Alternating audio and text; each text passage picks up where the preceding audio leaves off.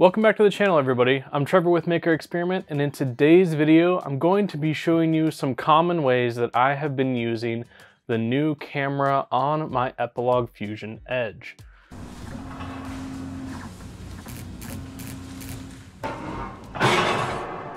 So for those of you that don't know, the IRIS camera is an artwork placement camera that comes on the new laser.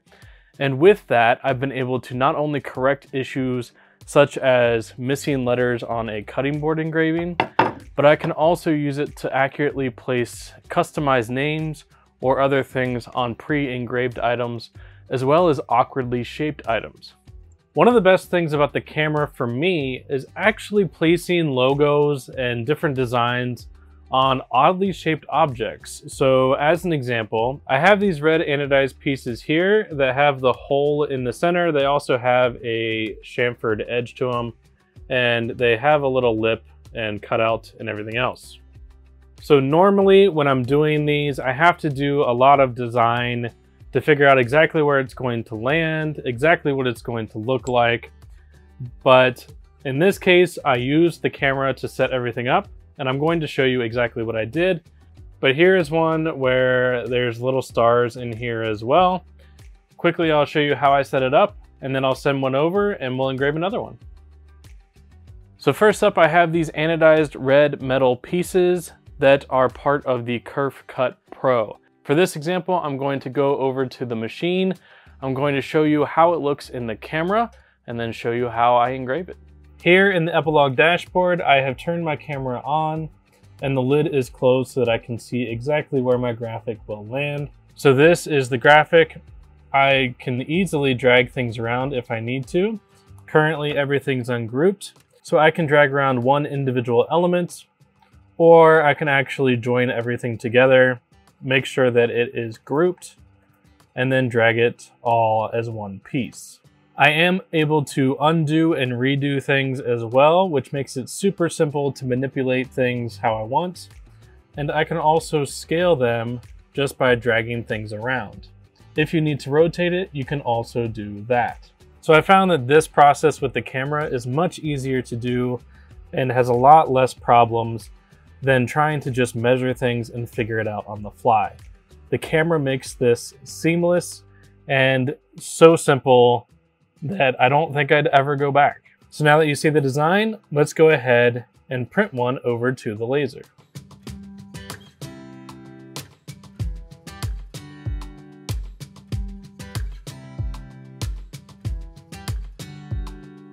The next example I have is actually fixing an item that somebody had brought in.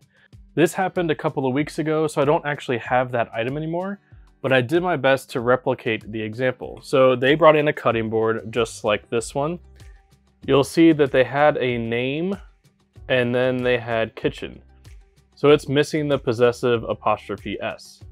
This person had ordered the cutting board on Etsy, and when they went to put in what they wanted engraved on the board, they left off the apostrophe S thinking that the person engraving the board would automatically add it, and that was not the case. So I replicated the apostrophe S in the font that they were using. I then took that, put it onto the camera, positioned it onto the cutting board where it needed to be, and fixed this issue with no problem whatsoever.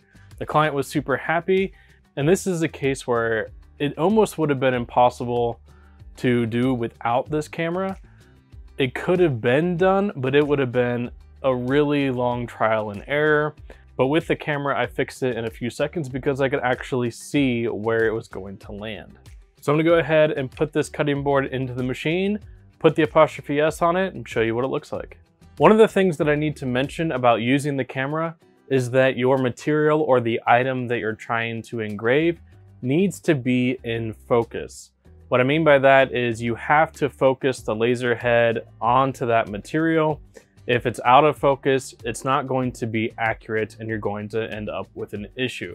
So always make sure that you focus the laser head to the item or material that you're working with before you begin the process. So here's the graphic for the cutting board. So I went ahead and added the apostrophe S in red because that is what I'm going to be adding. When I send this over to the laser, I can split the red out into a different process than the black. So I'm going to go ahead and print this and send it over to my laser dashboard. Once it prints, it's going to send it over to the Epilog dashboard. Over on the left, I'm going to click the video button and the camera will show up. So what I'm going to do is zoom in to that area. You'll see that my graphic is much larger than what's on the cutting board.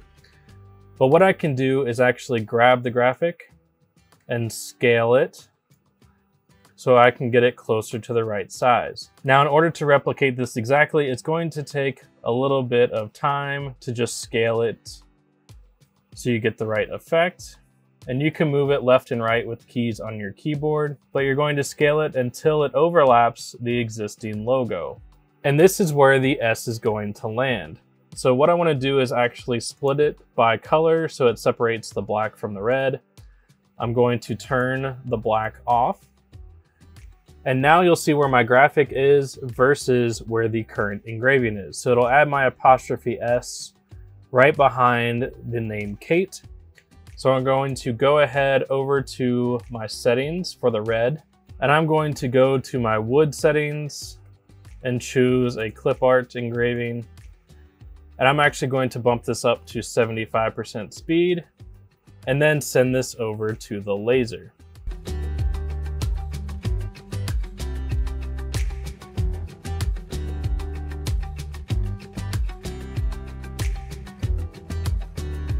And just like that, the cutting board is fixed. So now I have the apostrophe S and the possessive nature of the logo was fixed. So this is an instance where I was able to fix it within just seconds because I have that camera.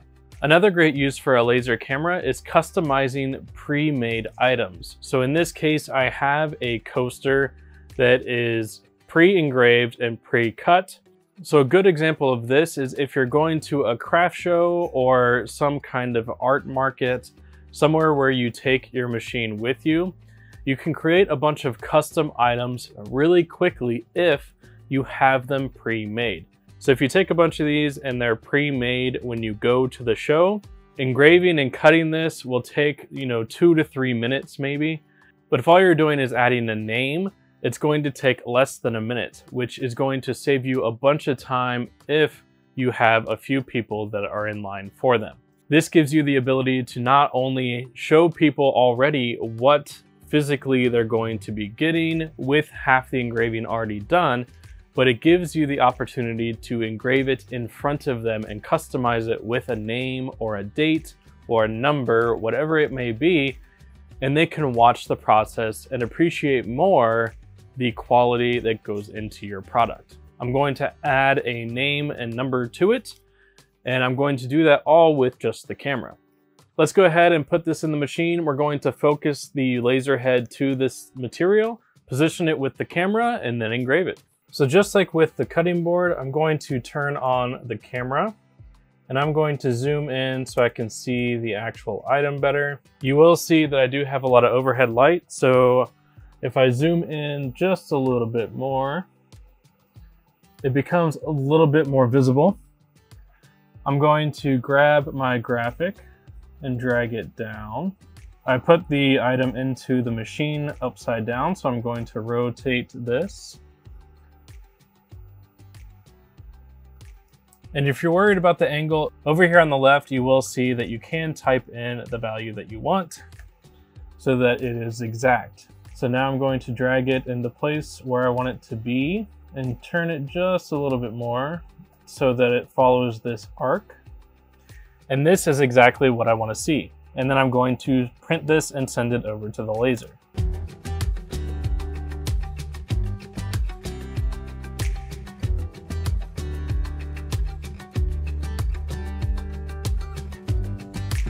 And just like that, in less than a minute, I have a customized item that I can sell.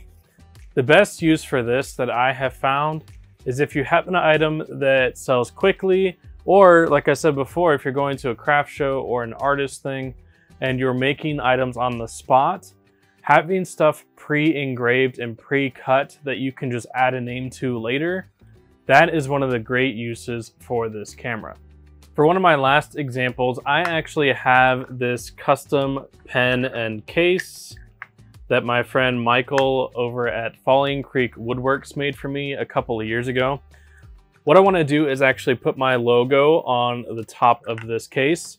Now I could go through the process of measuring this and putting it into the laser and figuring out where everything goes. But with the camera, I'm just going to line up the art like I have in the past examples, put it right over the top of this, and engrave it that way because it's significantly faster than trying to figure out all the measurements. And I can see real time where it's going to land and what it is going to be size-wise and location. So let's go ahead and stick this one in the machine, line it up with the camera, and engrave it. So you will see in here up at the top, I have an option for a construction line. I can just click and drag down to make a construction line. If I hold control, it'll snap it vertically. I'm going to do this on both ends of the case and just move them so they're touching the edge of the case. So this gives me an idea of how long this item is. Also, if I look, when I'm on the left one, I can see that X is 8.269. And if I look on the right on top of the line, I can see that X is 14.889, which means that my object is 6.62 inches wide.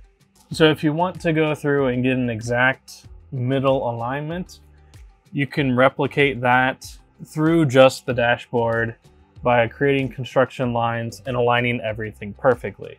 For my example though, I'm just going to place this where I visually think it looks centered. I'm not that concerned on this particular item. I'm just gonna line it up so that it looks good. Also on here, while you're looking at this, you can also check this contrast button and it will make your logo appear a lot darker so that it's easier to see. You can also change the contrast yourself of the camera and bed so that you can get a different look. So it all depends on how you want to do this. And if for some reason you have trouble, just click on the little sun icon. It'll change it back to automatic to whatever the bed originally had so that you can see everything clearly. So I'm gonna go ahead and send this over and engrave it.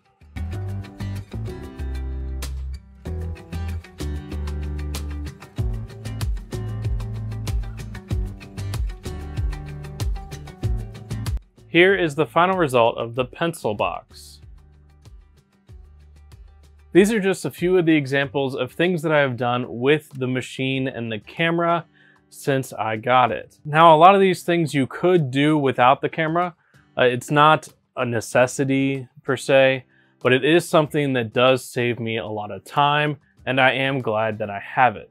It's also super simple to set up and use and work with, which is always a benefit. Hopefully that answers some of the questions I've been getting about the camera and how I use it, and hopefully it has been helpful to you throughout this video. If you found the video helpful, I'd appreciate it if you gave it a thumbs up, and if you subscribe to my channel and turn on notifications so that you know when I come out with new videos. And also be sure to check out my Instagram @MakerExperiment, where I share things like this along the way. I want to thank you for watching, and I'll see you in the next video.